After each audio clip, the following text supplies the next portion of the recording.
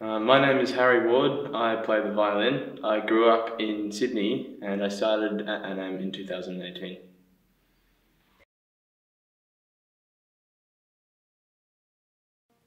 My mum and dad have been playing in a 60s garage rock and roll band since the 80s and still play today.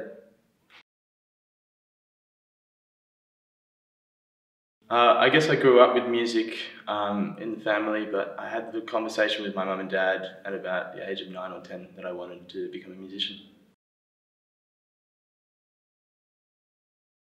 When I was about 17, I moved to Vienna and I studied there for 2 years. And then when I was 19, I moved to the US to continue my studies. And then when I was 21, I moved to Melbourne to study here at NSW.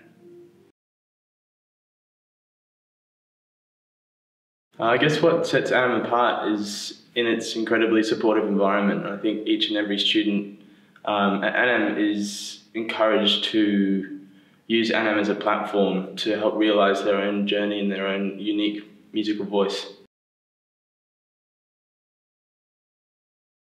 I guess it depends on every performance, but for me, a pre-performance routine, I guess, usually consists of a lot of visualising so that mentally I sort of know what I want to express on stage and that the performance doesn't feel so foreign when I actually get to being on stage.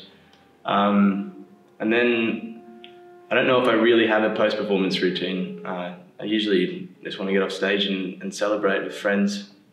Or sometimes if the performance has been particularly intense, take a bit of time to myself to process what I've just been through.